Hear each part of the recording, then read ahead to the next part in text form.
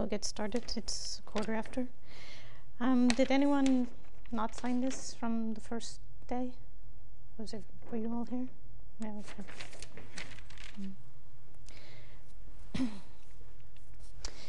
We're not talking about a chapter in the book today. We're talking about two subjects. One is about a book that was written by Thomas Friedman called The World is Flat, and he wrote this in 2005. And then I'm using a slide set that was created by somebody else because it's a nice summary of the points in the book. And then I will also discuss a review of the book, which talks about each of the points so that you don't actually have to read the whole book. I don't know if it's available online. You might have to purchase it if you wanted to see the original, but I put the review on the webpage. So you have a review and you have the notes here on the webpage. Okay. So the book, The World is Flat, is about how the economy of the world is now on a more level playing field.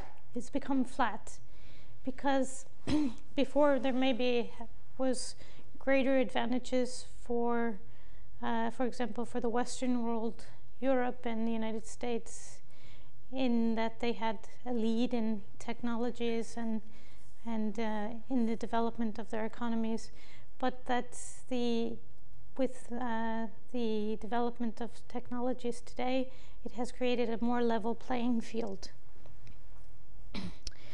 And the author of the book, Thomas Friedman, he first recognized this idea that the world is flat when he was on a visit in Bangalore in India, and he was playing golf and he saw a bunch of big global companies on the side of the field, like IBM and some other companies. And he realized that, and there was sort of the fencing tee was, I don't know if it was like another 3M or something like that. And so he recognized all of these names from the Western world, and here he was in some exotic place, and they had the same names available to them. So yeah, he says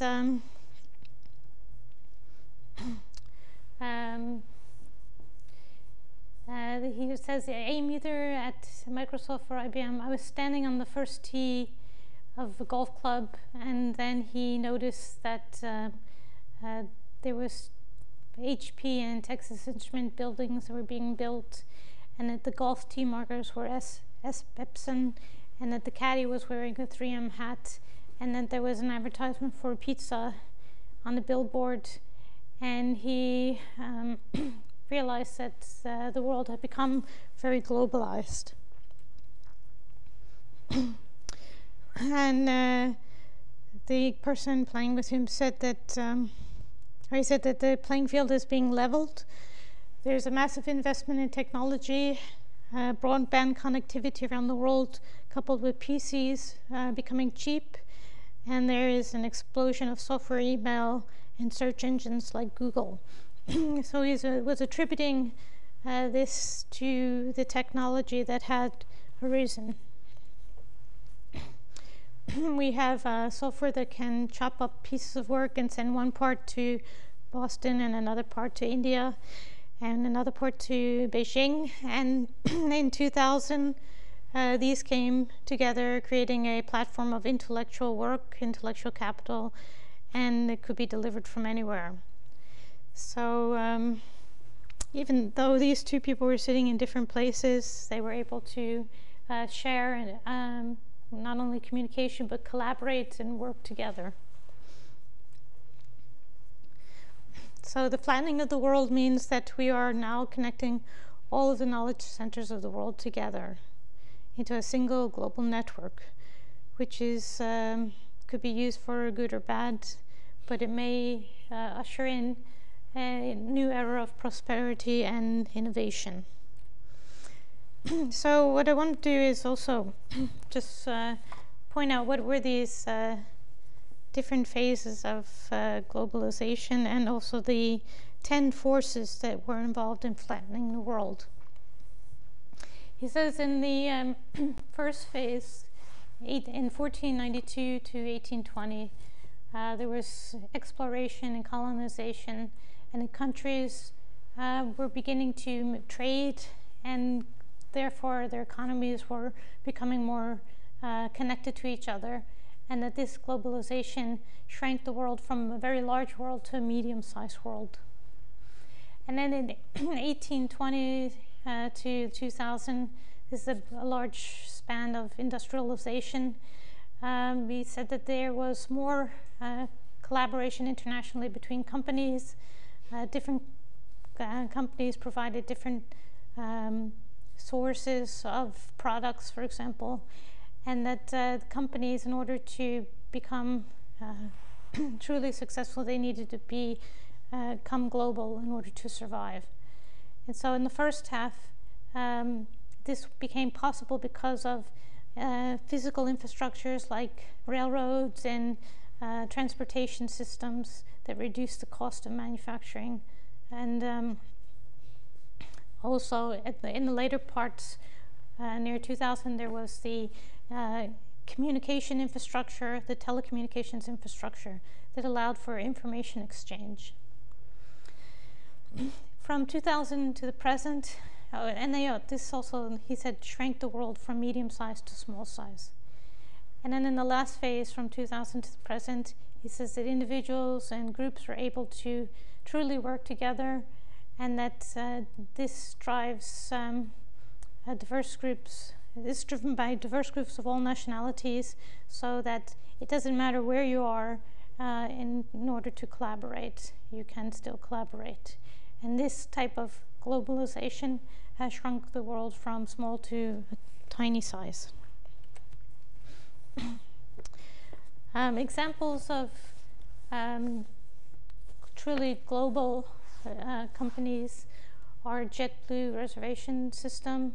It allows anyone that wants to take part in this, retirees and housewives, to take airplane reservations from their home, so it empowers the individual to be able to make use of a global system.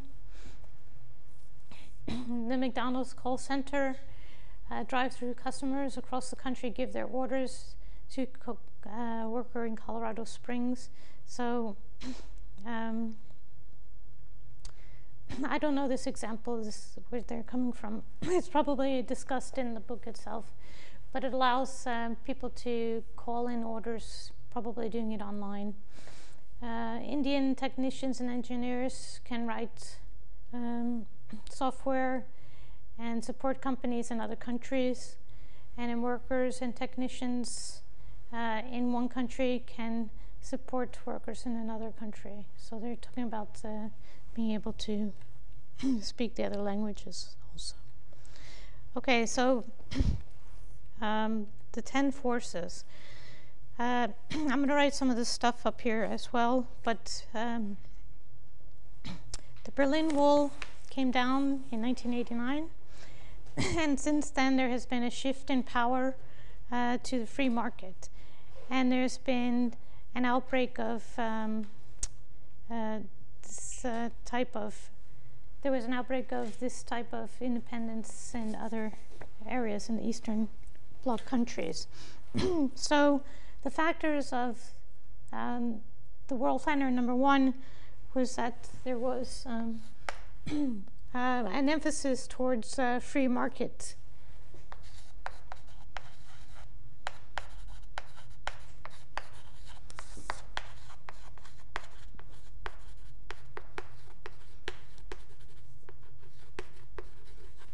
So free market economies are emerging. And what this means is that the consumer decides the prices.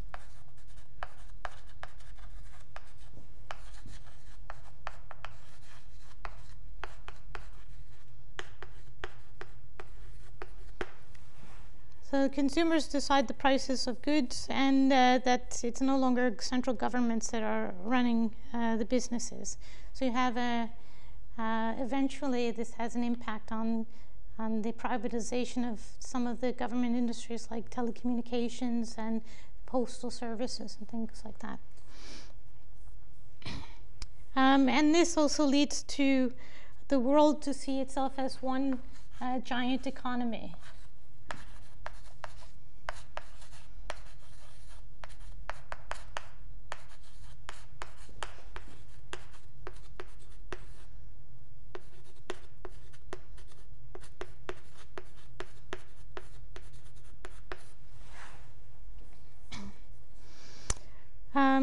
In addition to this, which was the Berlin Wall,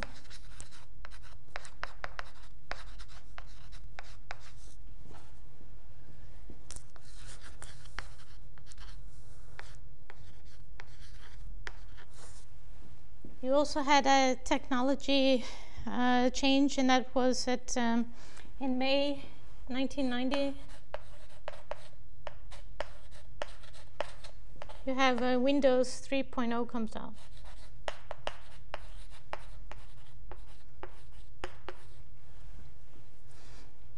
And this had a lot to do with the success of the individual personal computer.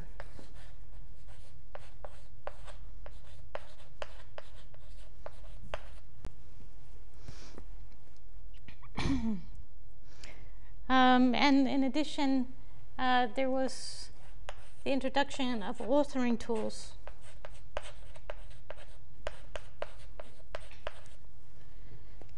So that individuals can now enter the age of creativity. They can make things themselves.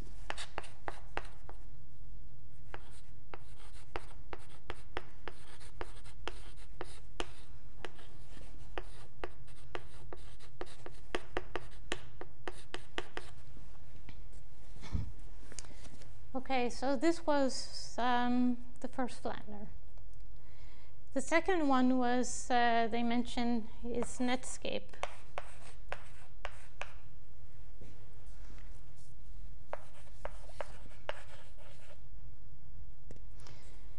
And basically it says, when the web went around the world and Netscape went public. So this was 1995. And Netscape is the first browser to make use of a language for writing web pages called HTML. So in addition, there was the standards HTML for writing web pages and allowing you to be able to link pages with each other and share information. And other standards emerged, such as email standards like SMTP and POP.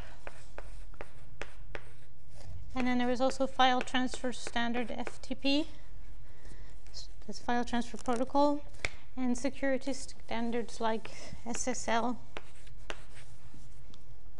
Okay. So this is these are standards, agreements for how to communicate using these electronic networks, and this allowed the presentation of a user-friendly interface of graphic content. So this is user-friendly.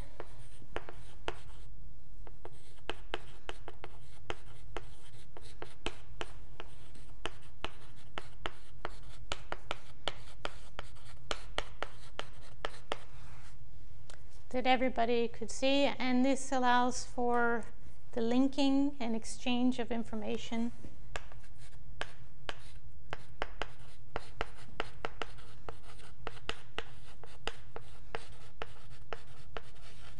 Of this digital content.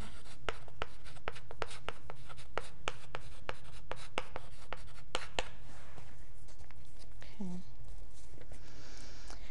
And then also when Netscape went public, so Netscape as a company goes public,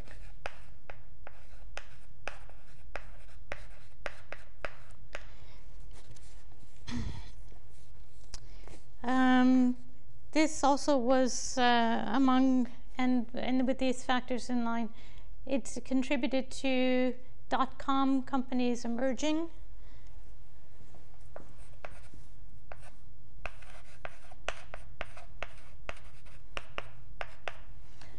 And when the companies began to emerge, this led to a growth in the investment of fiber optic cable.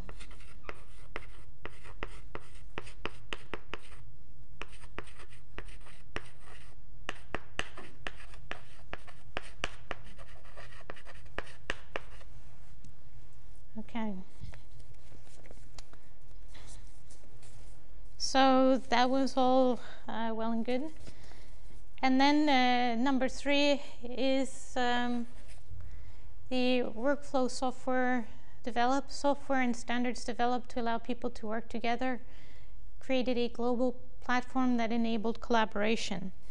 So they talk about here is that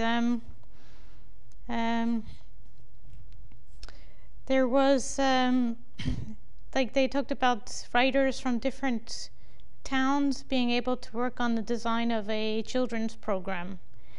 And the reason they were able to do this, again, was because of standards like SMTP and FTP and SSL that allowed people with different computing systems to communicate with each other.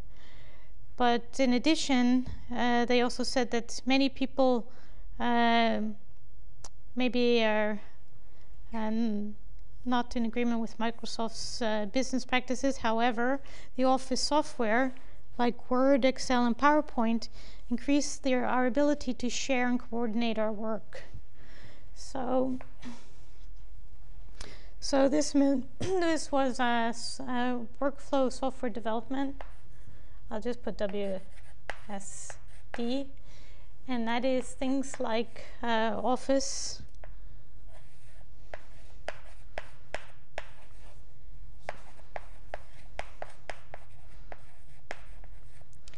that allows people on various types of systems to be able to, PCs for example, to be able to share their work. And so these were kind of the predecessors for the next 6 steps or 7 steps that allowed for people to be able to work together and share their work. Okay, I have to erase this now so that you can write the notes for the next set. I realize that if I write past this point, it doesn't get on the screen. It doesn't get on the video. So maybe I can put some of it over here first. Okay, so number 4. I'll try to write number 4. So number 4 is open sourcing.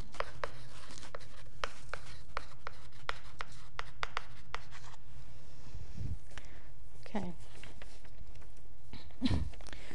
Open sourcing means that end users become creators. So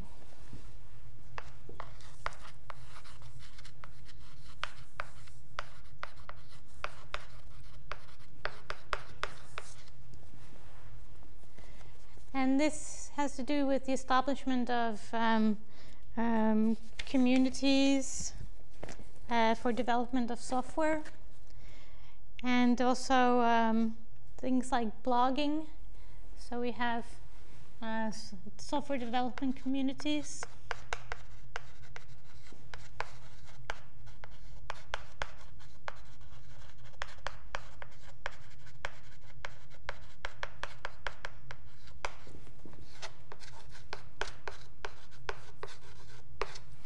So one example is Apache operating system or servers. they say that the development of this type of software doesn't necessarily have bad quality.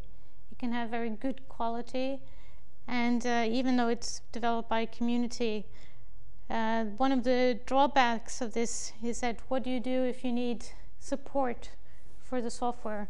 So if you develop something that like that you purchase from Microsoft, then you can purchase support from Microsoft. So they came up with hybrid models that would allow, even though the software itself was free, the support for the software the expert support you would need to pay for. So these types of open communities, you could have the software might be free software plus pay support.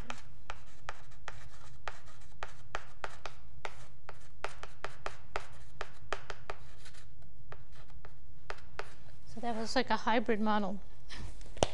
Another example of open sourcing is blogs.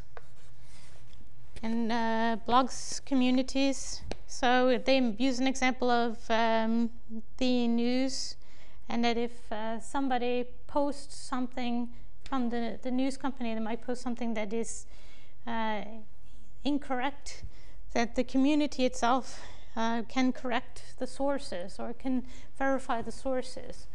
So you might have like a news company or a company that reports an article,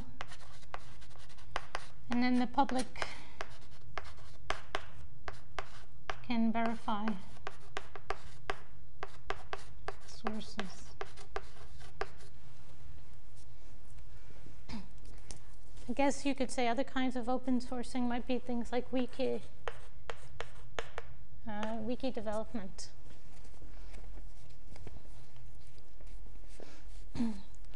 Okay, number 5 is outsourcing.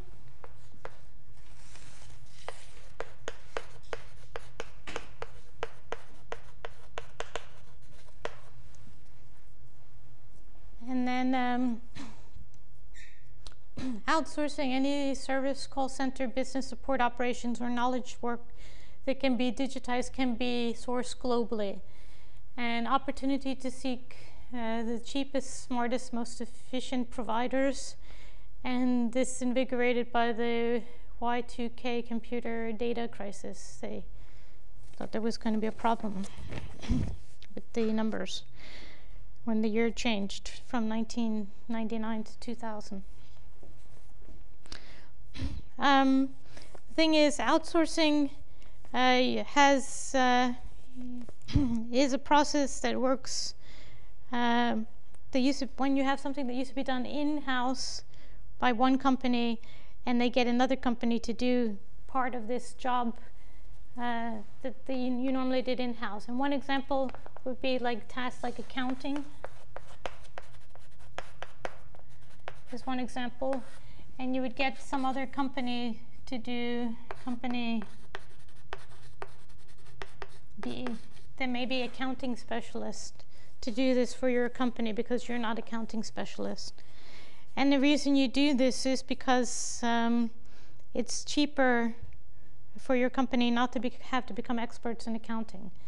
And companies have done this also with their computing infrastructures.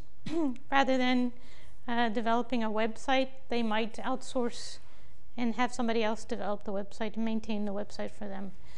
But one of the things, not necessarily in this article, but in other articles, that your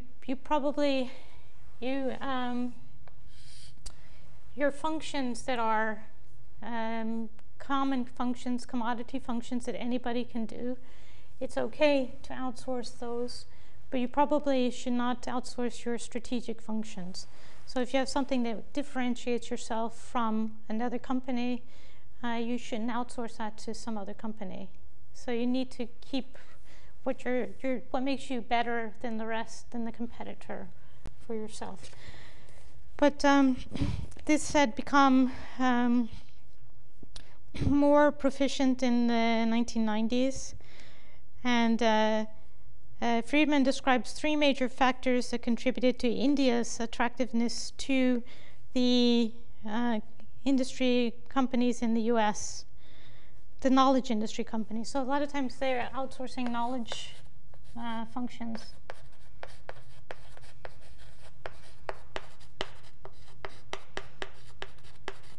One thing might be like data entry, for example. And he says, in India, a huge amount of fiber optic cable was laid in India by the US companies in the 1990s, which became incredibly cheap after the dot-com bubble in 2000, giving Indians a nearly free broadband connection to the US. Number two, India's institutes of technology provided world-class education in engineering and other computer sciences and management. And then number three, thanks to the history from the British colonies, India population is the second largest population of English speakers. So these things contributed to a sharing of jobs like accounting, software development, and any type of knowledge functions, software development.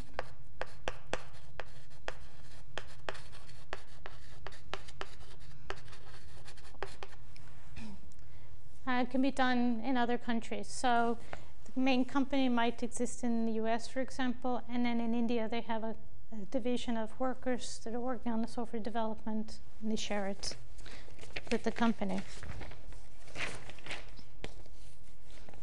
Okay. And then the sixth one, I'll just erase this for a moment. The sixth one is offshoring.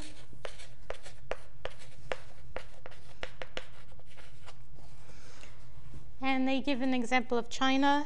And this is when a company moves its production from one country, home country, to another country.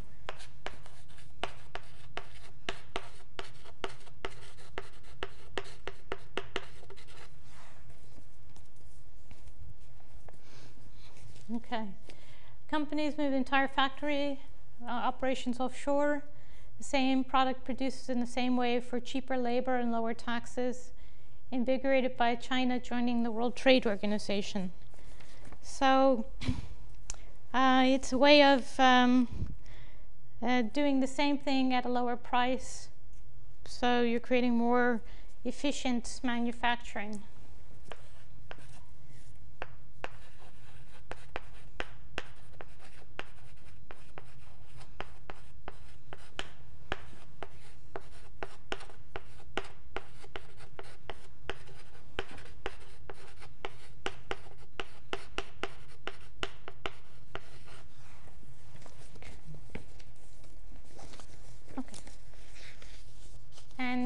Even though many countries or people working within a country don't like it, the countries also point out that the result is that the individuals that are the consumers end up paying less because the company that is selling the goods or products is providing the products more efficiently at a lower cost.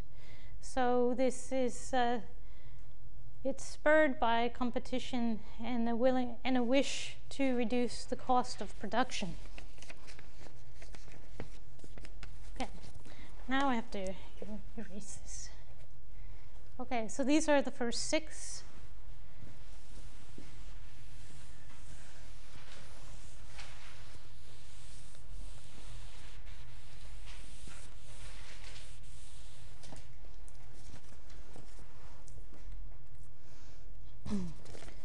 Number 7 is supply chain.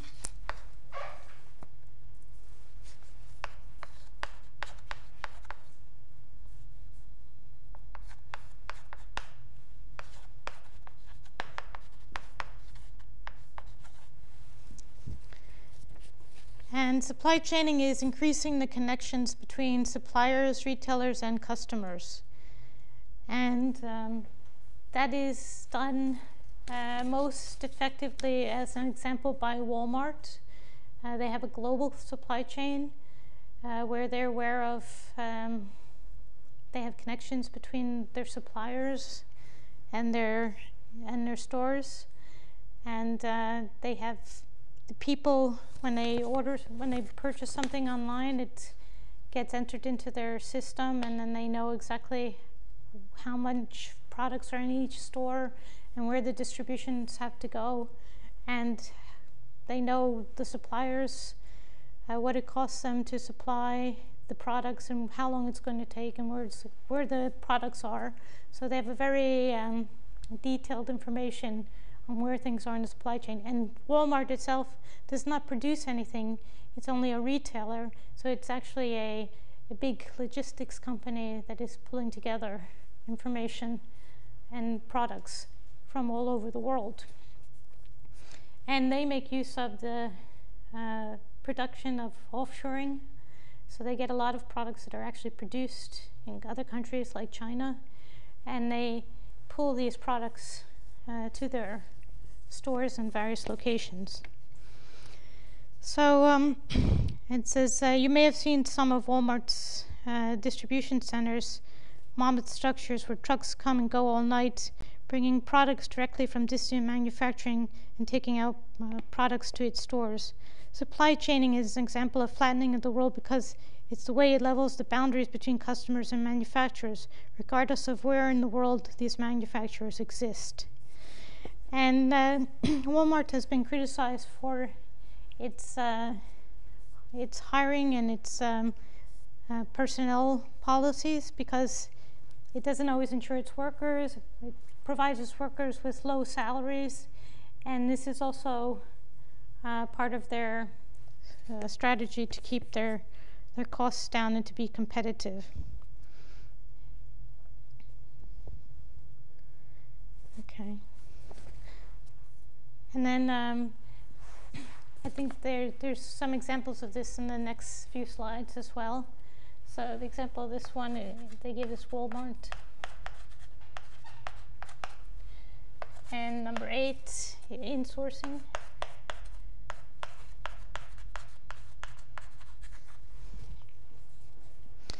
Insourcing is when you hire from another company to handle part of your supply chain.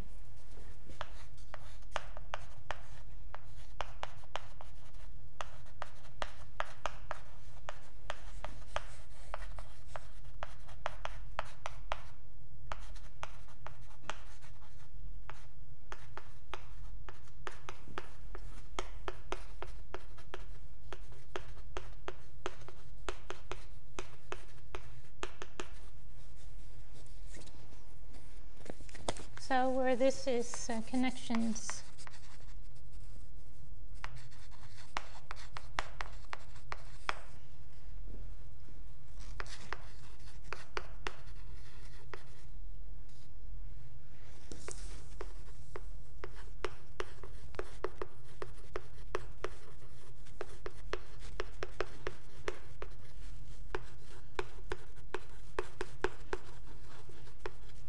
So whereas this is basically involving the entire supply chain, insourcing is trying to hire somebody to handle parts of your supply chain. And this, they give the example of UPS, which is United Parcel Service. And they were saying that UPS helps a small company perform like a global company. So it does a lot of times it does the pickup and tracking and delivery of goods and services that belong to another company. And they use the example of Toshiba Repair Lab.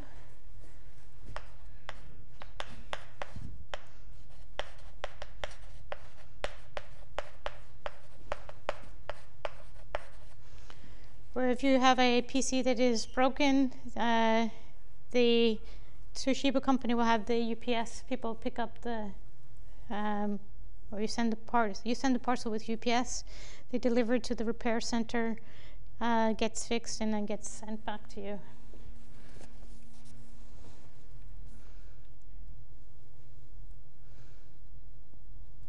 Okay. So this is a picture of the Walmart home office and a distribution center. You can see it's high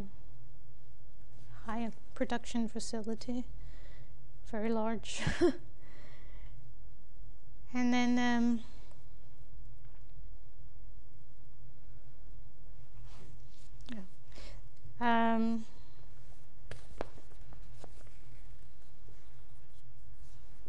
okay, these are some planning points that they've included. Resourcefulness versus opportunity. Businesses in difficult situations or insecure in the marketplace will innovate and educate the industry. Enhanced communication leads to identification of more instances to cut costs, small products and metadata, and RFID tags. I think these are some of the things that Walmart is using in its distribution centers. So they're using microchips and they're using RFID in their supply chain, and they're looking at technology for communication and for educating the industry. Because when Walmart also changes their supply chain, then other people usually also have to follow. They've introduced RFID tags in their supply chain, and then other companies feel the pressure to also change. So what are the implications for the U.S. economy and position in the world? It says adoption is necessary, resistance is futile, place in the business world is solidified by adoption and innovation. And that means that once Walmart makes these changes to their supply chain, the other companies feel pressure to follow, otherwise they go out of business. One competitor of Walmart was, or maybe still is Kmart. It used to be a local company, and they've been basically pushed out. Other companies that Walmart is starting to push out are things like grocery stores. In the US, there's been large grocery chains, and now Walmart has also gone into the areas where the grocery stores provide a large variety of foods, and now Walmart does the same, but it's not just foods, but it's across all kinds of product lines. So it's a very big giant, and it's hard for small companies that only do segments to compete with that. Okay. They're showing that the enormous size of these retail outlets. You can see how big it is, and that people buy in bulk and grow in bulk because they buy in bulk. But they're becoming successful on volumes, on large volumes, and not necessarily on small individual purchases. UPS is the insourcing, so UPS is not only shipping parcels but also providing small business solutions. So they do parts of the supply chain, and here is UPS fixes laptops for companies to speed up the service to 1 day turnaround time, and this is for Toshiba. And then they also do things like take orders from Nike to fill the order from the warehouse staffed by operated by UPS and shipped with UPS. So even though the product itself is developed by another company. So UPS makes big companies act small and small companies act big. And for example, if you're on eBay and the buyer pays through PayPal, you print the UPS label through PayPal and tracking number, and then it gets delivered to the customer, and they provide the tracking for you. UPS is creating enabled platforms for anyone to take on their business globally, and provides funds for small businesses, computers, and helps your business to grow. So it can also provide different types of solutions. They probably have different packages for different size companies.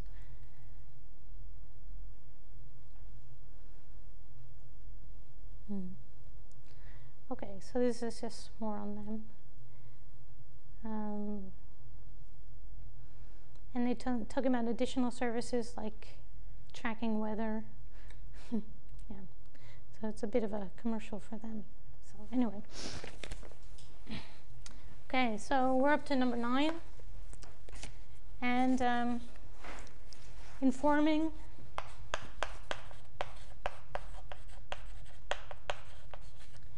And they use the example of Google.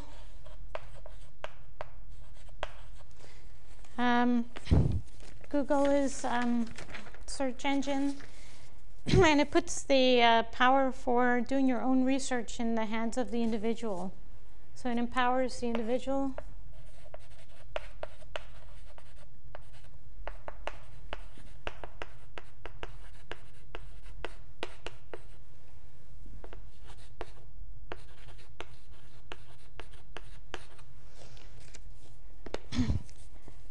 Other types of, you could say, informing tools are things that connect communities, and they mention Yahoo groups, but also we have, of course, Facebook.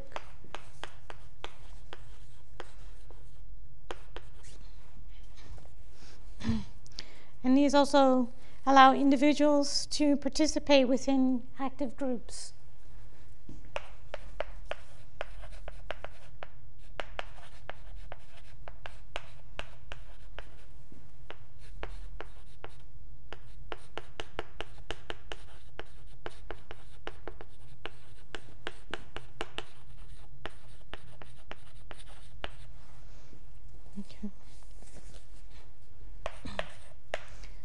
And number 10 is steroids.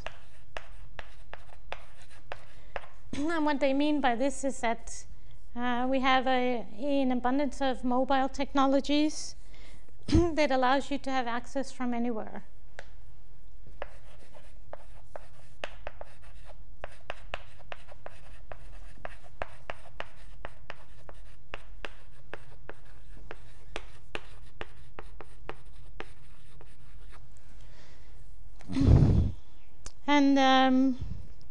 And so you have access like from airports and hotel lobbies, and you also have access for your other existing communication services like voice over IP and things that allow you to communicate with anyone anywhere. And so you have the individual ones that are like, for example, voice over IP products. And then you also have the content sharing products like BitTorrent, for example.